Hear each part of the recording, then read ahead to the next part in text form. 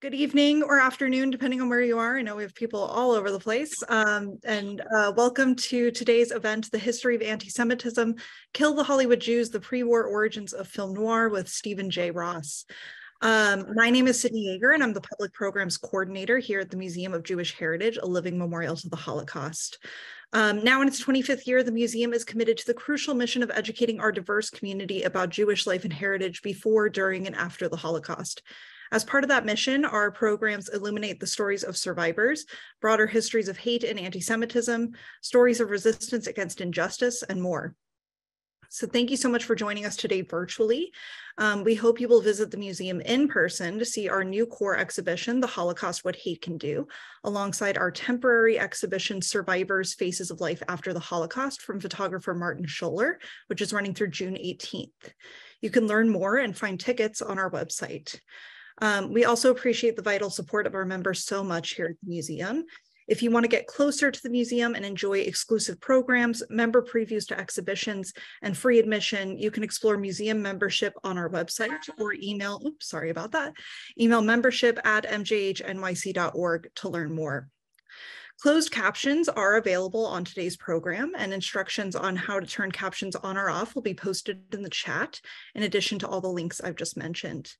If you have questions for our speaker during the program, please put them in the Zoom Q&A box, and we'll get to as many as we can at the end of the hour. Today, we are honored to be joined by Stephen J. Ross.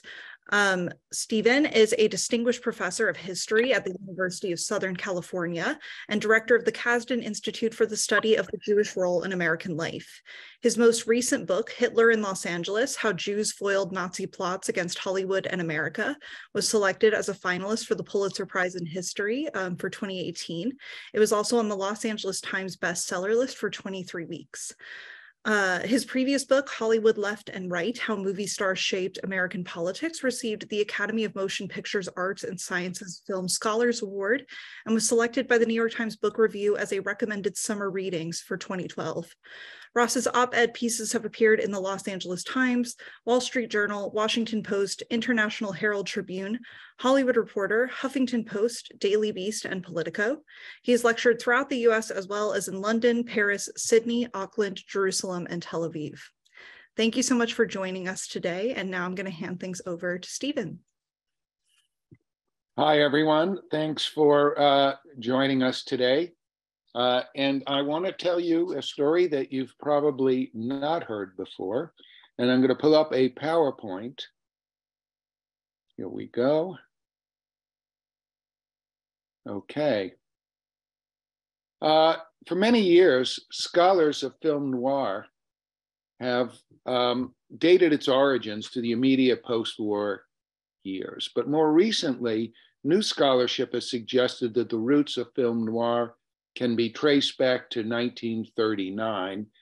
And I want to suggest today that the ideas and dark sensibilities, literally and figuratively, that characterize film noir can be traced back to real-life experiences in the 1930s that proved far more frightening than any post-war film.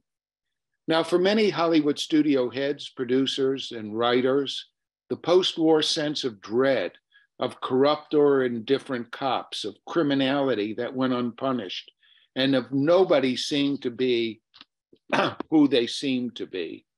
These are all themes that came to characterize the post-war film noir genre, but they were in many ways, I would argue, born out of the pre-war experience of movie people in Hollywood with Nazis, fascists, and government authorities in the 1930s and 40s.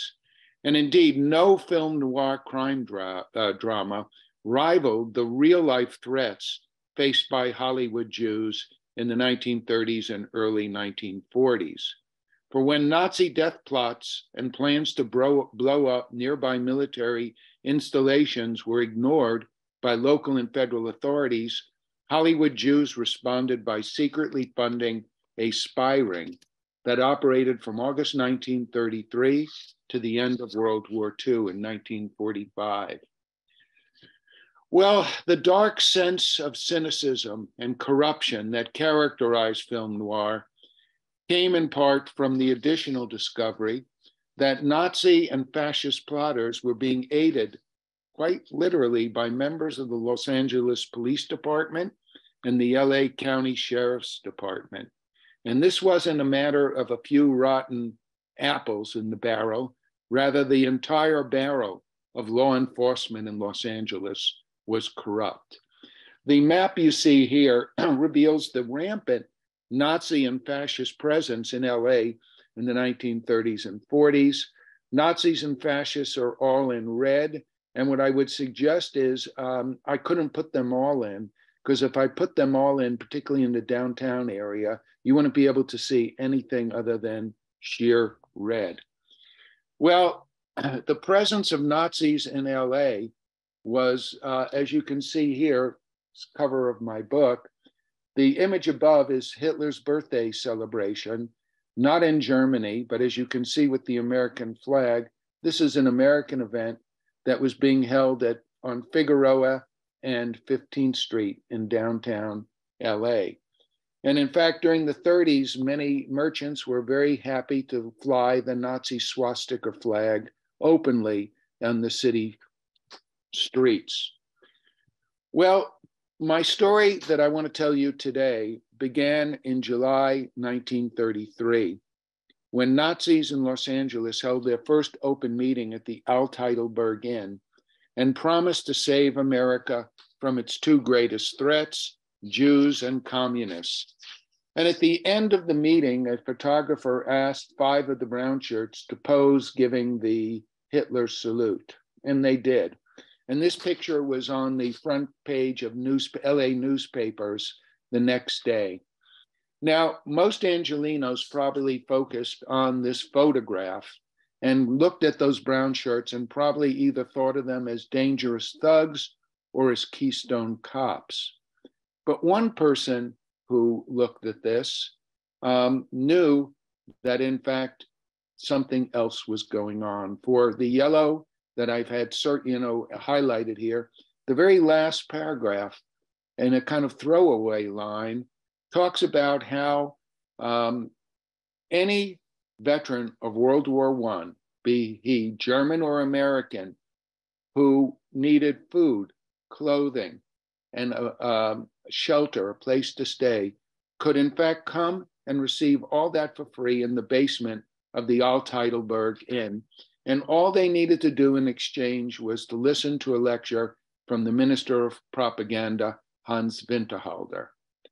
Well, one person knew that that was not an open gesture simply of generosity. For Captain Robert Pape, who is the head of the first Nazi group in America, the Friends of New Germany, had been sent to Los Angeles in the spring of 1933 to organize Nazi groups all along the Pacific coast. And the soldiers who were being offered housing, as I mentioned, had to do so in exchange for listening to Hans Winterhalter, the man on the left here, lecture about what Hitler was doing for the New Germany.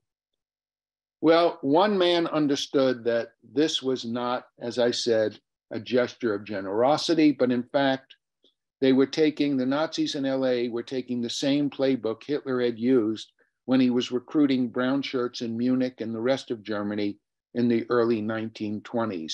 Bring in disgruntled veterans who felt as though they had been thrown on the ash heap of history, provide them with food, clothing, and then military training, and to create a new army that, as they would tell their new recruits, were going to save America from the day when communists rose up and tried to capture the nation's government. Well, that man was Leon Lewis. Who was Leon Lewis? He was born to German immigrants, German Jews, in Wisconsin in the late 1880s. He went to George Washington University to get his BA, and then went to University of Chicago to get his law degree. He graduated in 1913, but instead of taking a profitable job with a law firm, he believed in the concept of tikkun olam, of heal the world. And that meant he wanted to do something for his people.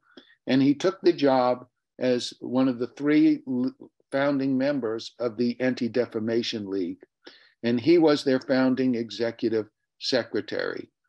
And 2 years later, in 1915, he was put in charge of the ADL's representative to the motion picture industry in Hollywood.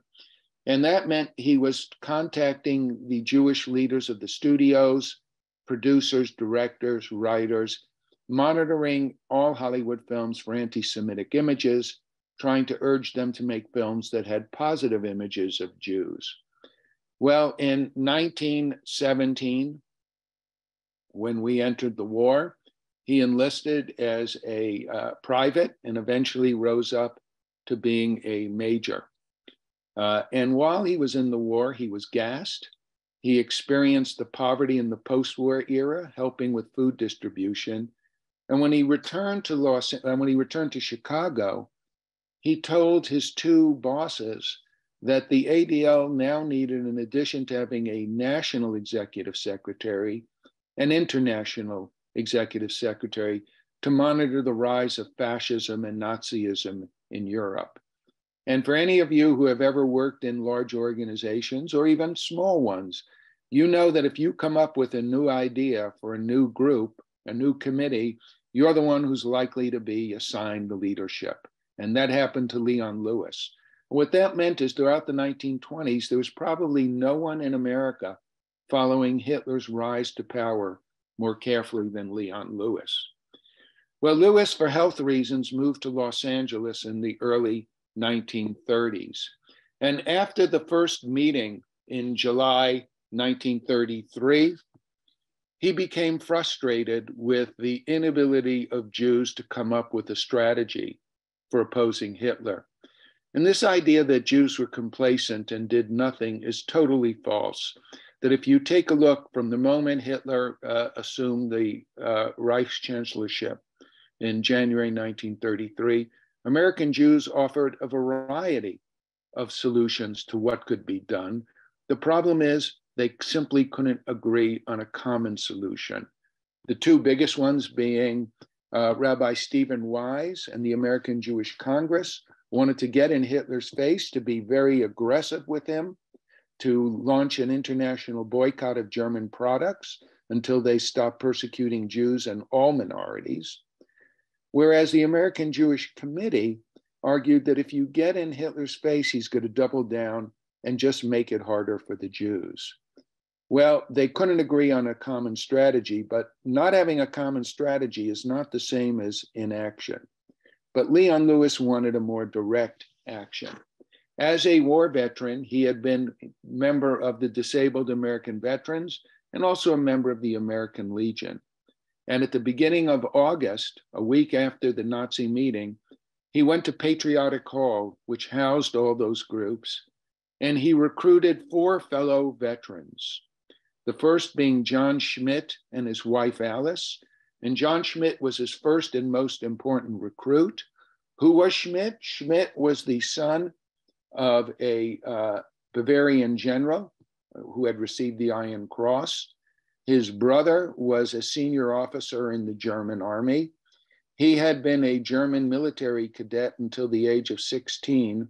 When he left Germany, came to America, enlisted in the US Army, and fought with General Pershing, first in Mexico, and then went over during the war, World War II, and fought against his own family on the side of the Allies. Fluent German speaker, prominent German family. And Leon Lewis thought, if the Nazis are going to try to recruit an army, he knew that American soldiers would never listen to a German, and Germans would never listen to an American. So he was going to provide the Friends of New Germany with both. And he asked these 4 men, Sean Schmidt and his wife, Alice, Captain Carl Sunderland, who had been a member of the cavalry for most of his life. And he asked Carl Sunderland and his wife, Blanche. He asked Major C. Burt Allen to join. And finally, for a very short time, the only Jewish spy he had in the early years was Colonel William Conley, who A, didn't look like a Jew, didn't have a Jewish sounding name, but more important, he was the national commander of the disabled American veterans. And he had been traveling around the country blasting Roosevelt and the new Congress for its insensitivity to veterans, because Roosevelt took office in March 1933 with the country basically bankrupt. And the first thing he and Congress agreed upon was the Economy Act of 1933, which cut military benefits from $100 a month down to $20 or even nothing in many cases. So many veterans were angry, and the Nazis thought the idea of getting the commander, the national commander, who was denouncing Roosevelt, would help them, in fact, recruit more American and Germans. Well, Lewis's order to the first three, John Schmidt, Carl Sunderland, and Bert Allen, was to join every Nazi and fascist group in LA and to try to rise to positions of power and undermine the Nazi effort and the fascist effort to plot against Jewish leaders. The idea was to get, and Mr. Leon Lewis, again, is a lawyer. He never expected to run a spy operation for a long time. He wanted to get evidence that could be admitted in court. And consequently, he gathered recordings, secret recordings that they made. He gathered affidavits. And the first person he went to was the LA police chief, James Two Gun Davis. The man, it is James Two Gun Davis, known as Two Gun because for several years in a row, he won the National Police pistol shooting contest with both his left hand and his right hand. And it was Chief Davis who coined the term, shoot first, ask questions later. Well, Leon Lewis goes into his office, introduces himself as a veteran who had done some intelligence work during the war and had gathered this information of Nazi plots. And about 2 minutes into his talk, Lewis writes in a memo, and when I open the box to the memo, I can almost feel the heat coming out all those years later. He writes, about 2 minutes in, Police Chief Davis stopped me and said, you don't get it. The Nazis aren't a danger. The fascists aren't the danger. The real danger in Los Angeles are all those communists living in Boyle Heights. And Boyle Heights was the Jewish neighborhood of Los Angeles. And basically he said to him, every communist is a Jew and every Jew is a communist. They're the threats to America, not hardworking white people. Well, Jews weren't quite white yet. And he threw him out of the office.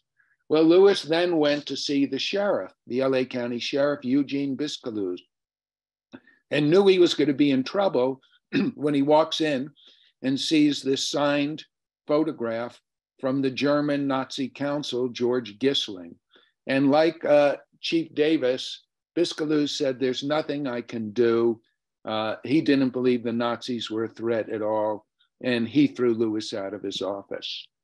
At that point, Lewis went to talk to the local FBI, and he wrote that they were actually sympathetic, but they said, we can't do anything unless we're ordered to by J. Edgar Hoover. And Hoover was not going to do that because Hoover was obsessed with catching Reds.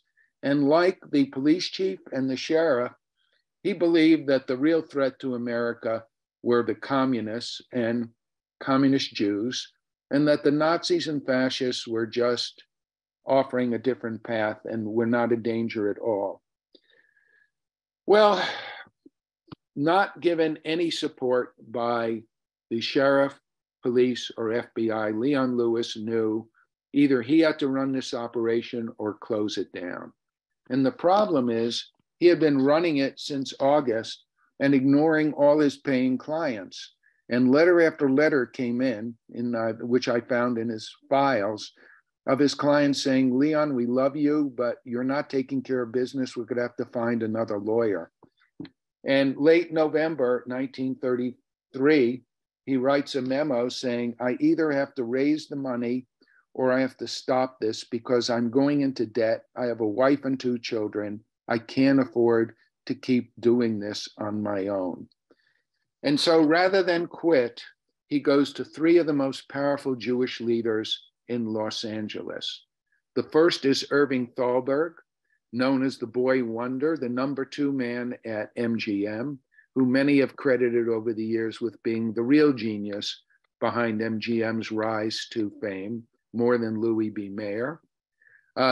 Irving Thalberg was also the most prominent Jewish fundraiser for Jewish causes in Los Angeles. He raised more money during his life than anyone else in the city. And the other two people were Rabbi Edgar Magnin, who was the rabbi of the city's most powerful synagogue, Wilshire Boulevard Temple, which basically all the moguls belong to, all the Jewish movie stars belong to, all the Jewish industry people, anyone who is anyone belonged there. And the other person next to him is Mendel Silberberg, who was the most powerful entertainment attorney in Los Angeles. He represented most of the studio heads in their personal business. He represented most of the studio heads in their studio business. And the same thing for most of the movie stars in the studio. He was, the best way to put it, for those of you who remember the name Lew Wasserman, he was Lew Wasserman on steroids. I talked to people who worked with him then, who said when Mendel Silberberg never raised his voice, and he always spoke softly, but when Mendel called you and told you to do something, you did it. Well, Mendel eventually got in touch with Leon Lewis and said, don't worry, we will get the money for you. And he called 80 of the most powerful industry figures, studio heads, producers, directors, and a few writers, and told them to show up at the Hillcrest Country Club, the Jewish country club, in March 1934, and to tell no one about it, that this was a secret meeting. And on that night, 80 limousines pull up, and 80 men are taken, no women, 80 men are taken into a private room in which there are copies at every seat of the Silver Ranger, which was the publication of the Silver Shirts. And as they look through these magazines, they find article after article, illustration after illustration, talking about the Hollywood Jews. As you see here, the Sodom and Gomorrah, where international Jewry controls vice, doping, gambling. And something like this was made into a sticker, and it was put up on walls and telephone poles all around the city. Well, Leon Lewis knew many of these men because he had worked with them since 1915. And he knew that these were hardscrabble men who were not going to give him any money just because he was a fellow Jew. And so his strategy was to frighten them into generosity. And what he did is he began by talking about, you all are paying attention to your above the line personnel. And what above the line means, all the names that you see at the beginning of a movie, the director, the stars, the producer, the writer. But 80% of your employees are below the line. Those are the names that came on at the end of the film, the carpenters, the grips, the electricians, the blue-collar workers in Hollywood, who comprised 80% of most of the industry's employees. And he said, while you're paying attention to your above the line, what's been going on in your studios is my spies, my agents, are discovering that one by one, your foremen are firing every Jew. And he turned to Louis B. Mayer, said, Louis, you got only one Jew left in MGM. To Universal, you have very few. Paramount, you've got none at all left. More than that, your chief, foreman is a member of the Silver Shirts. And he went on, and he said, but even more dangerous, my spies have discovered the Nazis have a hit list, and many of your names are on that hit list. At the end of the evening, Leon Lewis walked out in 1934 with $24,000, a pledge for that year and for every year that he was running his operation. And that's roughly $400,000 in today's money, enough to fund an ongoing spy operation. And it's a good thing they did. Here are some of the people on the hit list.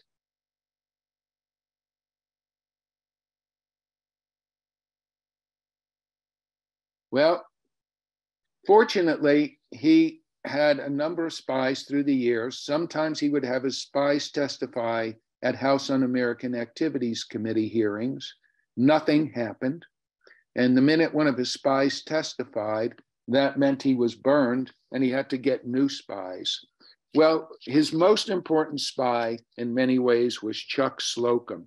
Chuck Slocombe, born, good Christian, born in Oakland, raised in Long Beach, had joined the Ku Klux Klan in the early 30s because he was an ardent anti-communist.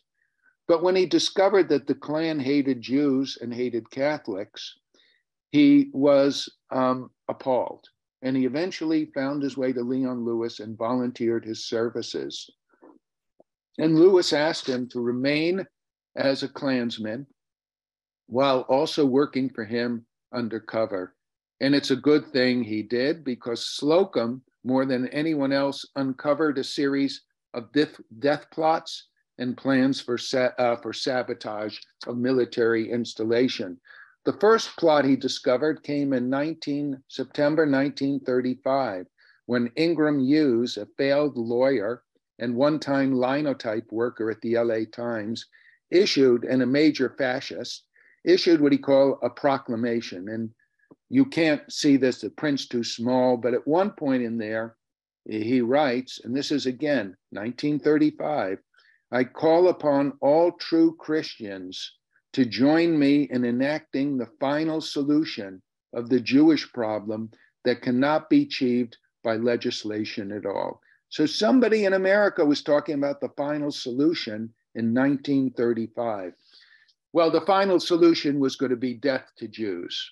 And he had hoped that issuing this proclamation would create an uproar and people would simply go out in the streets and start murdering Jews. Well, that proclamation was put into every newspaper on a Sunday. And when Angelenos woke up that morning, they found that proclamation, and many of them were very disturbed.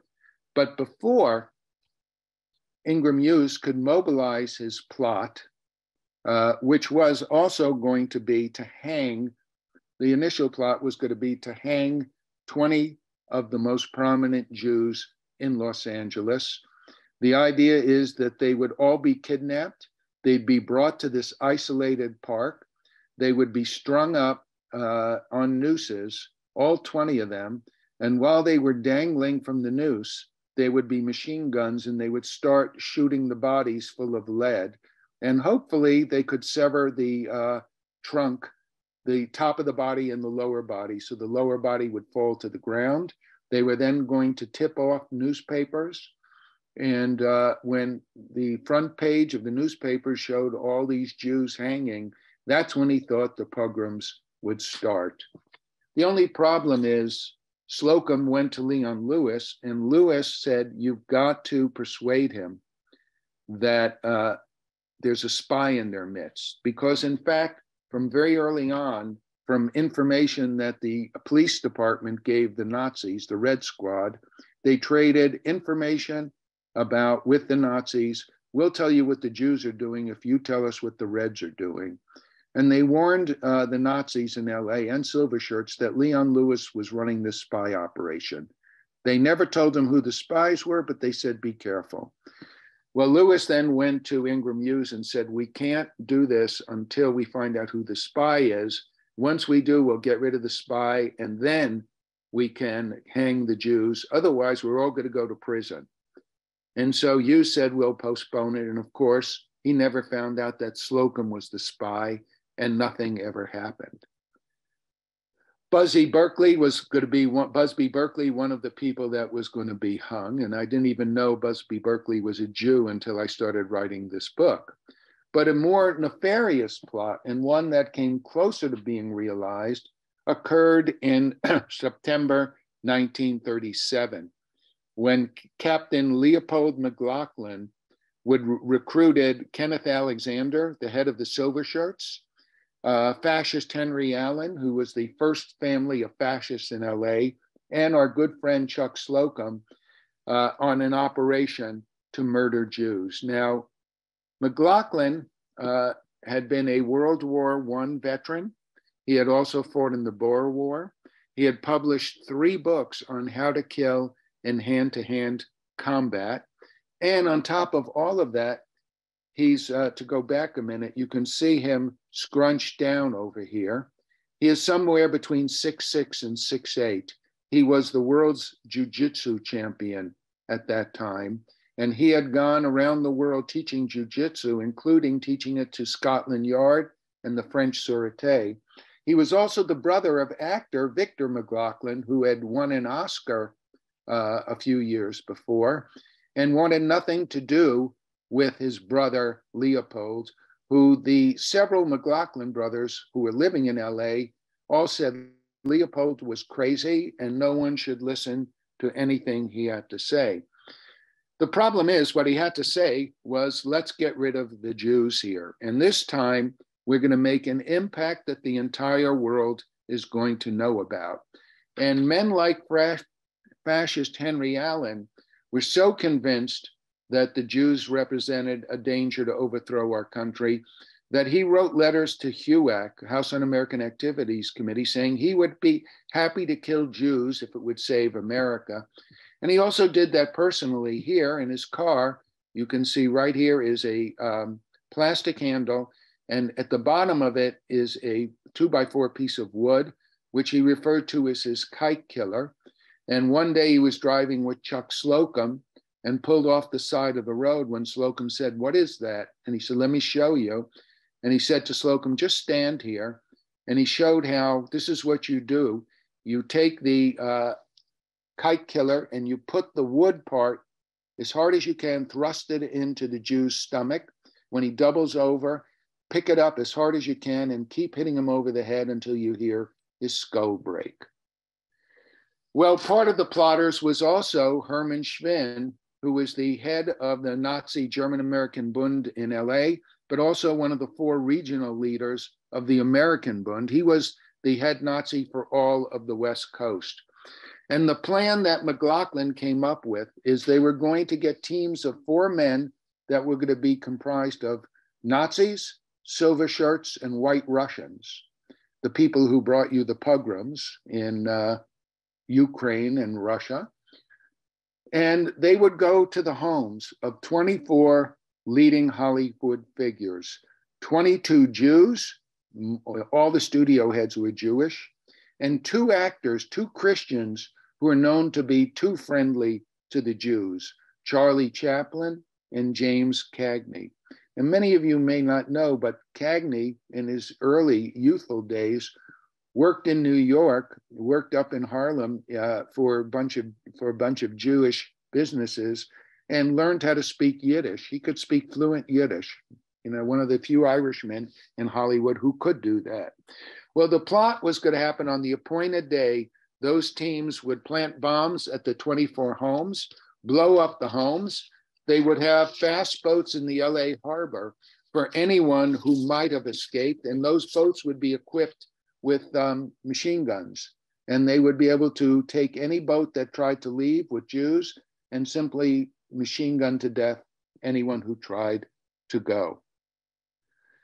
Well, the plot was foiled when Lewis instructed Slocombe, because this time Lewis had heard about many plots, but this one scared him because McLaglan had killed, knew how to kill, and was ready to kill again.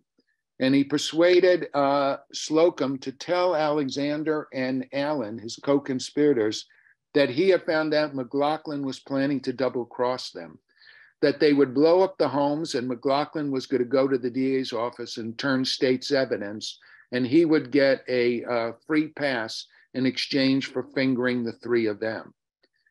Well, the intervention worked. McLaglan was arrested, but instead of being tried for attempted murder, he was tried only for extortion. He had been extorting a millionaire in Santa Barbara. I don't want to go into the whole story, But Leon Lewis decided he was going to play the long game. That is, he knew from his spies, from Slocombe and others, that members of the police department and sheriff's department were part of the hit squad teams. And he, rather than embarrass them, he went to the sheriff and police chief and basically struck a deal, which is, I will not report this to the newspapers, but in return, next time I tell you there's a plot against Jews, you listen to me. Well, McLaglan was sentenced to 5 years prison, but there was a caveat. The prison sentence would be suspended if he left the country and promised not to return. Well, his brother, Victor McLaglan, was in the back of the courtroom that day, and Victor went out to the travel agency as soon as it was over, bought his brother a one-way ticket to Liverpool, and a few days later, McLaglan was gone. Well, film noir is filled with twists of men and women who seem to be one thing, and then in the course of the film, you discover they're someone entirely different. And here we have a true story that is greater than any film noir twist, and that is the story of Georg Gyssling, the Nazi who is not a Nazi. Georg Gyssling was sent by Hitler to Los Angeles, and Joseph Goebbels, the Minister of Propaganda and Enlightenment. He was sent to LA in the May 1933, with one goal only, to stop Hollywood from producing any anti-Nazi films. Because both Hitler and Goebbels loved watching movies, and they were convinced that Germany lost World War I in part because of the effective propaganda that came out of Hollywood and came out of England. And he told Gyssling that he could use the German Embargo Act of 1933, which said that any country or any studio, movie studio, that produced any film that mocked, derided, or in any way cast aspersion on Germany, the German people, or German leaders, would have all their films banned in Germany. And if too many films, anti-Nazi films, came out of any one country, the entire product of that country would be banned. Well, that was not a minor threat, because Germany was the second largest market after England, and certainly the largest market on the continent. And at that time, in the 1930s, roughly 33% of all Hollywood revenue came from those foreign sales. And so while many studios protested German interference, they ultimately listened and they kowtowed. Gyssling was in the studios. He was watching the films before they were released. He issued a series of cuts that he demanded. And those cuts, with the exception of the Warner Brothers, everyone listened to Gyssling. Not surprising then that Gyssling became the villain of Hollywood histories for many years, the Nazi who was getting in the way of, American filmmakers. The problem is Gyssling was not who he seemed to be. And I had originally thought he was, until I was curious to see how did LA society, how LA non-Jewish society, elites, deal with this man? And so I read the social column of the LA Times from the moment he arrived until June 1941, when President Roosevelt ordered all German diplomats to leave the country. And what I discovered is he was by far the most popular diplomat in Los Angeles. He was considered one of the 4 best bridge players. He was considered one of the best dancers. He spoke multiple languages. He was entirely cultured. He had gone to this gymnasium as a high school student in Switzerland that specialized in ancient languages and literature. And I thought to myself, I couldn't believe that anybody like this would actually be a Nazi. And I started digging, and what did I discover? In fact, he was not. He was a German nationalist committed to overthrowing Hitler in whatever way he could. And starting in 1933, he became friends with Julius Klein, who had been an undersecretary of commerce at one point in the Republican administration, but for many years had been monitoring Nazi activity in Chicago with his nephew, Joe Roos. And when the publisher of Joe Roos was a newspaper man born in Vienna who was writing for the Chicago Trib, and when the head of the Chicago Trib found out what he was doing, he called him into his office and said, okay, I'm also the commander of the Illinois National Guard. Your assignment now is not newspaper reporting, but go to this hotel room and you're going to meet an Army colonel, and whatever he tells you to do, you do. So Joe Roos went to that hotel room. He met with the colonel. Colonel asked him to describe what he and his uncle were doing. And at the end, the colonel said, you and your uncle are incredibly brave, but you're foolish. You're going to be caught and you're going to be killed. I'm going to turn you over to my counterespionage people, and they're going to teach you everything you need to know about counterespionage, how to jump in and out of big holes, how to go in and out of a hotel without being caught, et cetera, et cetera.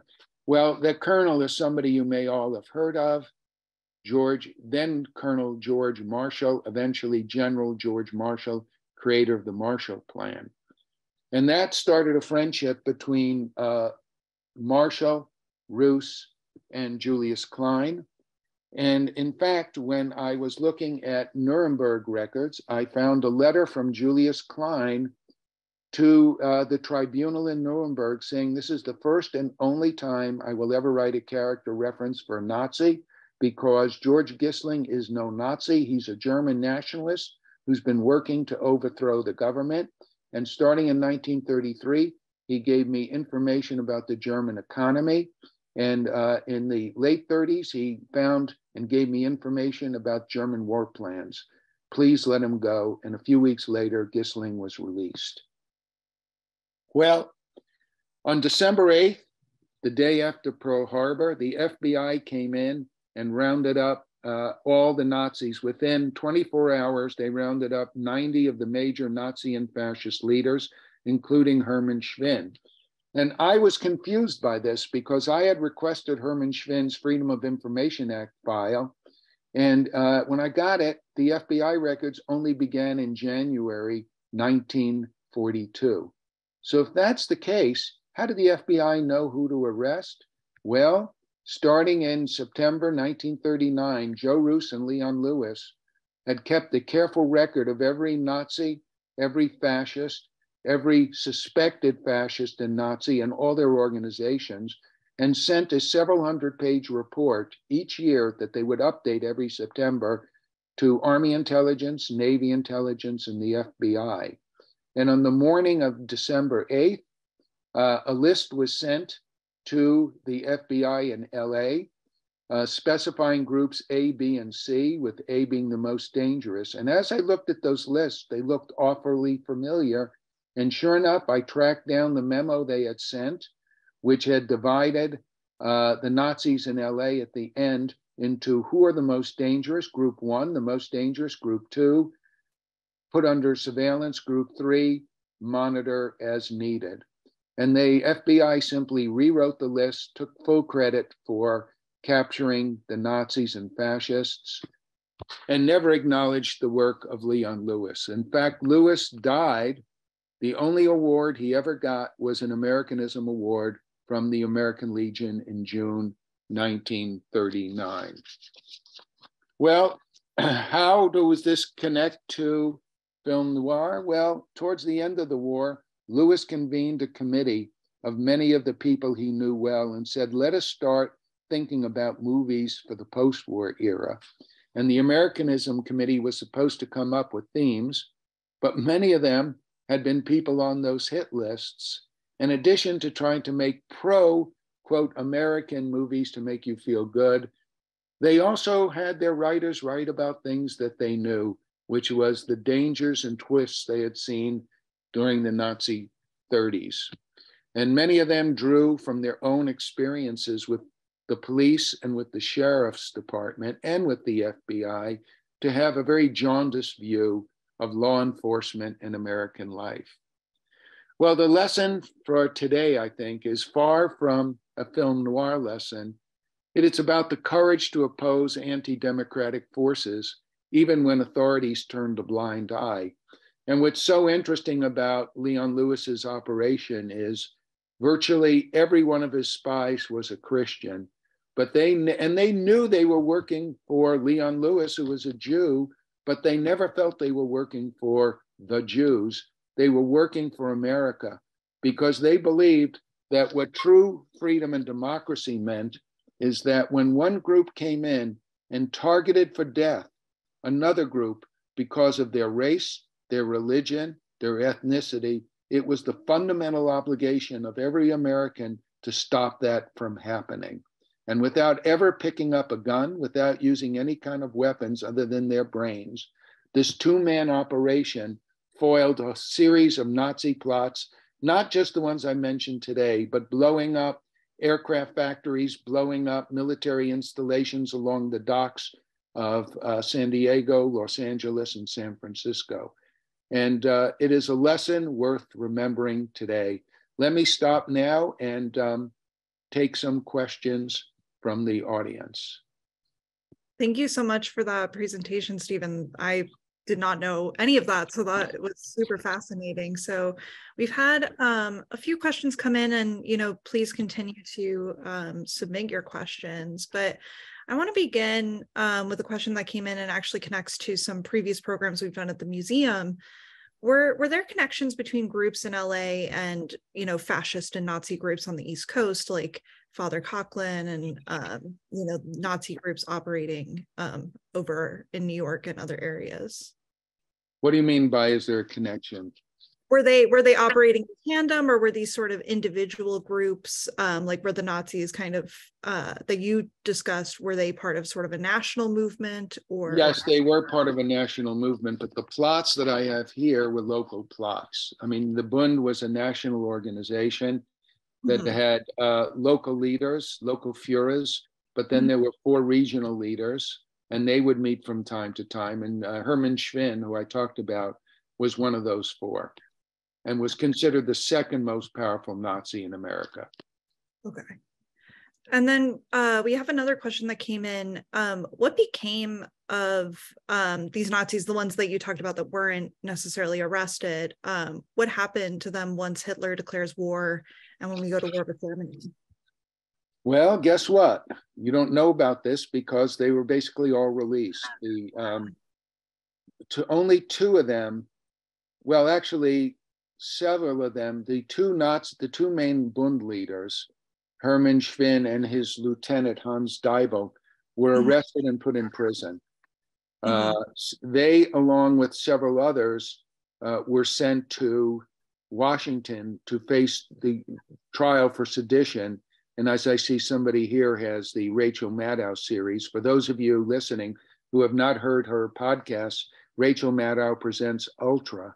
The Ultra stands for Ultra Nationalists, and it is a story that leads us up to the sedition hearings, which eventually were simply canceled because the judge died before there could be a decision, and the Justice Department decided that they weren't going to keep prosecuting anyone anymore. They were going to simply move on. Better to move on. And I will tell you, folks, one of the lessons that I've learned from history is when anyone tells you after a war it's time to move on, it is never time to move on. It's time to do a truth and reconciliation and a truth and what have we done commission to actually confront what we have done, kind of like we've done with the January 6th insurrection. For Schwinn, Hans Deibel was released in 1945. Shortly after the war ended. Schwinn stayed in prison until 1947. He was then allowed to leave the country, and he went to Argentina, where his wife and child an American-born wife and child had gone. But after a few years, the wife and child decided they did not want to live amongst all these Nazis in Argentina. They came back to America, And Hermann Schwinn eventually decided he wanted to live with his wife and child. And in one of the great ironies, where did he go? He wound up the rest of his life in Dade County, Florida, in near Dade and Broward counties, had the largest collection of survivors of anywhere in the country, outside of New York probably, but many of those people eventually wound up. And he lived only a few miles from where my parents, who were both Holocaust survivors, were living. And I always wondered, what did he tell his neighbors he did during the war? In short, the long-winded way to conclude this is the government did very little to prosecute any Nazis or fascists. Mm-hmm. So another kind of interesting question with a big name that came in, was Walt Disney involved in any of these pro-Nazi efforts? I know he had, those kind of beliefs and leanings, but was he involved at all in funding? All I know is that Walt Disney at one point, as did Henry Fonda, visited the Deutsche House, which is where the Nazi headquarters were. They had a big building on Figaro and 15th Street. But I never saw anything that he was actively involved. We know that he did not love Jews, but I didn't find him being actively involved in any of the Nazi or fascist campaigns. Okay. And then another question that came in was it Jack Warner or someone else who made the decision to finally do anti-Nazi films like Confessions of a Nazi Spy and The Seahawk? And how did this eventually spread to other studios? That came about, it wasn't so much just Jack, it was really more Harry Warner than Jack Warner. And Harry had been, but both brothers, all the brothers wanted to do an anti-Nazi film. But Hollywood had passed something called the Production Code in 1934. And that said, if you want to get your movie in a first-run theater, you had to get a Production Code seal. And Section 10 of the Production Code mirrored what the Germans had written into their Embargo Act, that any studio that makes any studio that makes a film that defames, mocks, or in any way denigrates a foreign country or its leaders, then he didn't mention Germany, any foreign country would not be eligible to get a seal. Well, 80% of your revenue came from being in those first-run theaters. So unless you got a seal, you couldn't get into the theater, which meant you're going to lose a lot of money. Well, the one exception was this was not a film that was going to mock in any way the German government. It was based on a real live court case. The FBI had arrested a series of Nazi spies. The FBI agent in charge, Leon Turo, was a Jew. And when J. Edgar Hoover found that Turo was going to make an announcement about this, he got ahead of him. And before Turo had arrested the main leaders, he had arrested the minor functionaries. Hoover announced this and gave the leaders time to flee the country. But they still were tried in absentia. And Warner sent a screenwriter to cover the trial. Trial ended in December 1937. And in 38, and in 39, that April, they turned it into a film called Confessions of a Nazi Spy. That became the first anti-Nazi film, and because it was a true story, it could get a Production Code seal. But by January 1940, the Production Code decided to lift that restriction on making films that in any way attack foreign governments or leaders. And starting in 1940s, you would see a whole series of anti-Nazi films coming out of all the studios, because no one would suffer a financial loss simply based on making an anti-Nazi movie. Gotcha. So we're getting actually a couple of different questions about this. So I'm going to kind of combine a few of them, but can you go a little bit into more depth about how Gyssling was sort of anti-Nazi and how he was fighting against the Nazi cause? Other than what you already covered, was there any other things he was actively doing? Well, the group of his friends were the ones who had the failed assassination attempt on Hitler's life.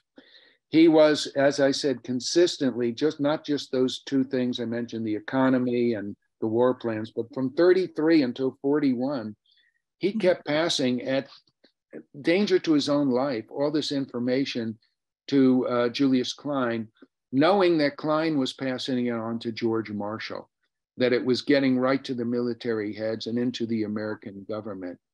And what's interesting is when he went back to Germany in June 1941, I had a researcher who was going through the foreign department in Germany and had found all this correspondence from many of the Bund members in LA writing to German leaders, including Hitler, saying, get rid of Gyssling. He's not a real Nazi. He's doing the stuff in the studios, but we want him to get much more active about fighting the Jewish problem here. And when we've asked them for money to, for more efforts for us to have more anti-Jewish events, he's refused to cooperate with us. Well, all those complaints were ignored because he was doing his job. But the moment he got back to Germany, he was taken to Gestapo headquarters. And before he left, I know a lot of this because I wound up interviewing his daughter before she died. His daughter, who was quite something, even as a 13-year-old, she was born in New York and lived here until she was 13. He told his daughter, the Gestapo is going to bring me in and they will probably talk to you. Be a dumb teenager. Don't show that you know anything. Don't show them how smart you are. Just be silly and, don't answer their questions. Well, they released him after 3 days, but he knew his days were going to be numbered because eventually, once the assassination attempt happened, they were going to track down all the friends. And so he got his friend Schwend, whose first name I forget, to have the German government send him to Murano, Italy, because Schwend had been put in charge of a counterfeiting operation, which was made into a film whose name I forget right now. They were going to print false 20-pound notes and flood the world market with 20-pound British notes and destroy the British economy. And he asked that Gyssling be made his assistant in this project. Well, Gyssling went down, never really worked with him. But what Gyssling did do is in early 1945, he traveled to Switzerland, unbeknownst to anyone, where he met with the head of the OSS in Switzerland and arranged, Alan Dulles, and arranged for the German surrender of all German troops in northern Italy. Mm-hmm. And he did that with 2 or 3 generals. And as soon as they surrendered, he was sent to prison in Nuremberg, where he stayed for several years until they received the letter from Julius Klein. Wow. It's quite an amazing story. That is amazing. So I know we're getting towards the end of the hour, but I hope you're okay if we go just a little bit over because we have so many questions. So one other question that I was also actually wondering about. So when the studio heads were told that they're below the line Jews that you talked about earlier were being fired, what did they do about going about and fixing that, if anything at all? Actually, I don't know what they did because that's not in the records. But I know I'm going to guess that some of them fired the foreman and got others in there. Gotcha. And then this is kind of an interesting question. I'm going to change it a little bit though. What film noir films of the era do you recommend from this time?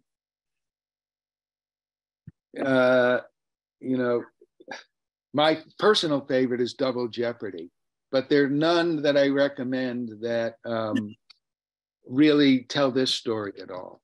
This story has never been told. And what to me is amazing is that this may be the only time in 5,000 years of Jewish history that Jews kept a secret, because none of the moguls ever wrote about this in their memoirs. None of them. They were all sworn to secrecy and no one ever said anything. And I have a feeling that some of it was that the Nazis had sworn that they would get revenge. And it didn't matter whether there was a war, no war, no matter how long it took, they would take revenge on whoever did this to them.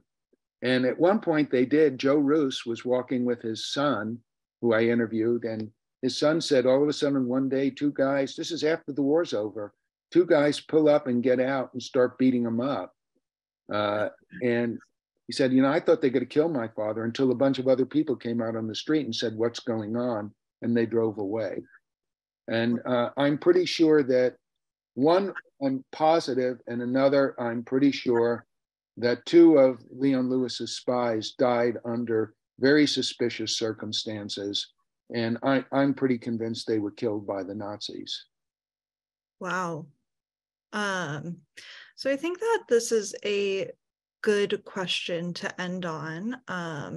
Oh, let me find it. Sorry, it disappeared. All right. So you talked a little bit about this at the end of your presentation, but what are the most important parallels you see between everything you've talked about and what's going on today, especially the things that you think not enough people are talking about? Yeah, what I would say is it's not about parallels, it's about continuity. That's the thing we don't understand. That these groups, the fascists and Nazis, they're very clever because after the war, yes, some of them call themselves Nazis, but many of them now call themselves nationalists. That is, what's the difference between a Nazi and a nationalist? Nothing. They hate Jews, they hate blacks, they hate people of color, they hate everyone essentially who's not a white Christian. And they have never stopped hating. And if people think that Donald Trump was responsible for the Capitol riots, they're wrong. That the book I'm working on now is a kind of follow-up that starts in 1945, when I argue that was the beginning of the Second Civil War, that many of the people who came back from war came back feeling betrayed by their country. You know, we think the Tom Brokaw greatest generation, but Brokaw never writes about those people, and mainly in the South and Southwest, who went off to war not to fight Hitler and Mussolini, but they went off to war because Japan bombed us. And when someone attacks you, you attack back. And when they came back, they went off to war as patriots. And they came back and they said, we've been betrayed by our country. While we were overseas, Congress, this liberal Northern Jew-inflected Congress, has passed all these laws that make it easier for blacks and Jews to compete with us for jobs and housing.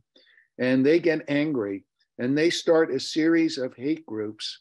Two of them that I write about, the Colombians and the Stoner anti-Christian and the Christian anti-Jewish party, are so extreme that the Ku Klux Klan expels them for being too extreme in their racial views. You have a group in New York, the National Renaissance Party, and then you have the sort of another, the George Lincoln Rockwell. These people are all continuing the fight. They have never stopped, and that they in turn train others. And I can show you a timeline of how we can go from 1945 to the Aryan Nation, Oath Keepers, the Proud Boys. They or their grandparents were participating in these organizations for decades. And that's what's the important take home. It isn't like, okay, it stops at the end of the war and then Donald Trump's elected president and it starts again. It never disappeared. Donald Trump just made it possible for them to come out from under the rocks and expose themselves. Well, thank you so much for doing this. I don't know if you have any final words that you want to say before we end or anything like that. I think what you just said was very powerful. So, well, that is it. The take-home lesson is vigilance, in that you know, the one thing everyone can do, everyone who's a citizen, is make sure you vote, and more importantly, take one other person.